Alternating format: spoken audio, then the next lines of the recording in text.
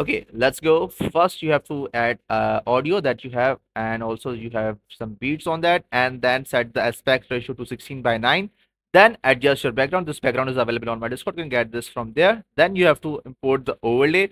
Over here, I'm using a green screen animation. If you are adding overlay, you can also add any kind of overlay or cutout. So after like adding first animation, I have just removed its background. Then we have to like adjust it like this, set the duration according to the clip, then add another one like the second one by and now I'm just removing its background. Then we will add another one, this one, removing the background of it, then that last fourth one and removing the background of it. Okay, after like adding it, make sure that these clips are adjusted according to the beat, like leave one beat and then crop it, leave one beat and then crop it, just like this. Then make sure that the green screen or the background is removed properly. So after removing those like backgrounds, make sure that the clips are accurately adjusted.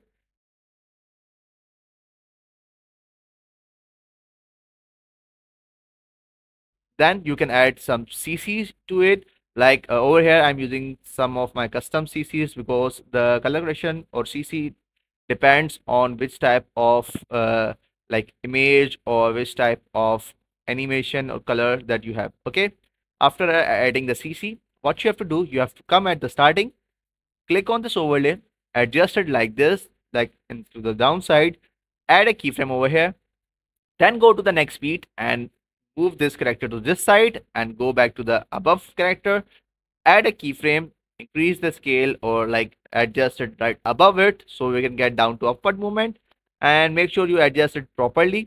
So I'm just shrinking it and adjusting it. Then you have to come to the next one, which is the below one, this one, and adjust this character also and add a keyframe to it. Okay, like this.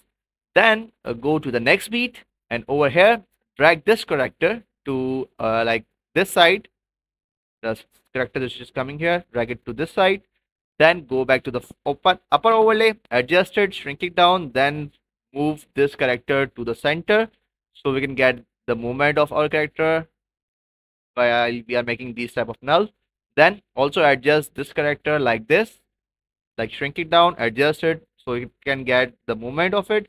Go to the next beat, and over here what you have to do, go up back to the first overlay at the top, reduce the scale, drag it on the left side, then also reduce the scale of the second one, drag it on the left side, then this one drag it like this, then the main which will be on the third beat, reduce the scale and adjust it right into the center.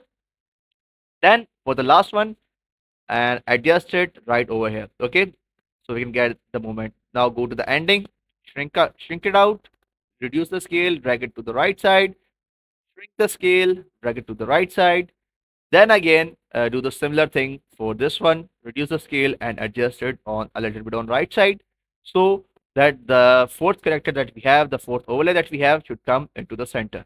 Also reduce the scale, adjust it right into the center, just like this.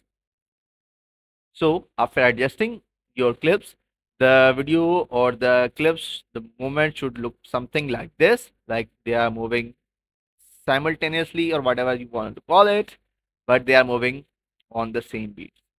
Then you have to add overlay, which is this one, the stars. This is available on my Discord. You can download this from there. Now you also have to like adjust it. First, you have to like adjust the duration of it.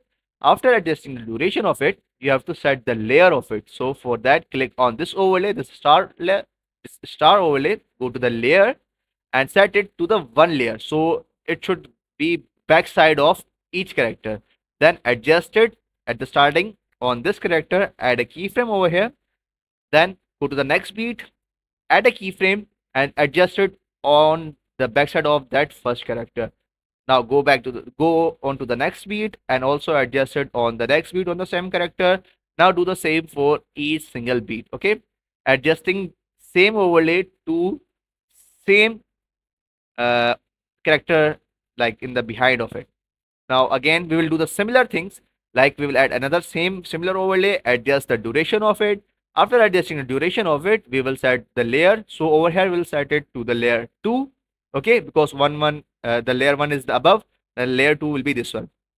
Now for this you have to adjust this one in the background of the second character, like we are adjusting this overlay according to the beat and just right behind of each character. So the process is similar. You just have to add the overlay, add the keyframe, adjust the keyframe according to the character. Okay, make sure you add 4 overlays. Okay, 4 overlays will be the character ones, and the 4 overlays will be the star one that will be added into your video. Okay, after like adjusting those stars and overlay and adding the beats and adding the graphs, sorry, adding the keyframes, we will add graphs into it. So I'm using ease out graph. The video is fast forwarded. I know it's getting a little bit more complicated, but it's like a little bit more advanced one. So but make sure that we have to add the graphs for faster and smoother movement. So we have used ease out one graph. After this, if you want to add aura or glow into it, so we have to make copy of every single overlay that we have. So over here, I will make a copy of it, drag it just right under it and adjust it properly.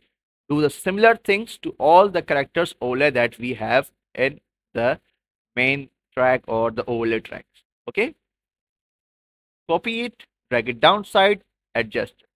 Copy it, drag it downside, adjust it. Okay, after adjusting our clips, we have to go into the video effects, and over here we have to search JVC effects. Okay, JVC effect.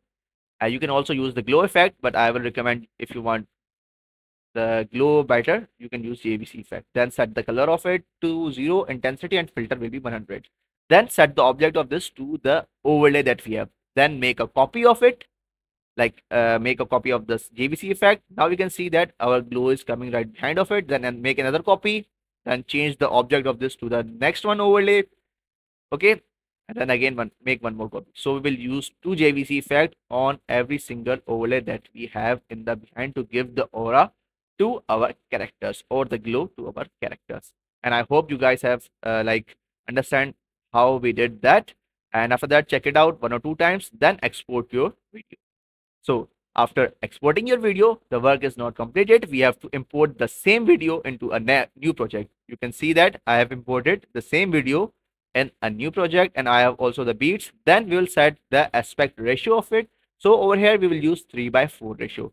After that, we will increase the scale, adjust it, adjust our character like this in the center, add a keyframe. Go to the, after adjusting this, go to the next beat like this, and over here, you have to increase the scale, adjust it so that our character get a zoom in effect on it like this. Then go to the next beat, and in the next beat you have to zoom in on the character which is coming from the left side. Then go to the next beat, zoom in on the next character which is coming from the right side. And for the last, after adjusting this one, for the last we have to zoom in on the last character which is coming from the left side. So after adjusting these, like these type of things are a little bit more complicated, but if you learn these type of things, you can get your edits way more better, and you can improve your edits way, like it should be more like a pro feeling to you. Okay, then add a keyframe, sorry, add graphs in it. So the graph will be ease out graph in it. So make sure you add this graph in between of each single keyframe. Now you can see that our clips are looking better, but we have to add motion blur to it. So the blur will be 15 and the blend will be 5 to 10. Then add this effect. So this will give you some like motion blur into when the movements are happening into your clips. It will give you some blur.